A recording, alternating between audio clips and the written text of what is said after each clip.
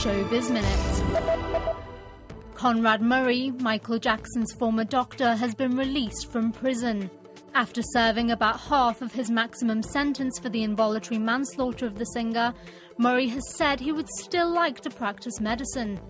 An attorney for the Jackson family said Murray should not have a chance to hurt anyone else by returning to medicine.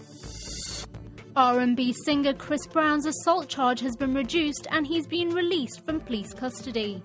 Brown was charged after a man accused the star and his bodyguard of punching him and breaking his nose outside a Washington hotel at the weekend. Rapper 50 Cent has been sentenced to 3 years probation. The case was filed after an alleged fight with his girlfriend earlier this year.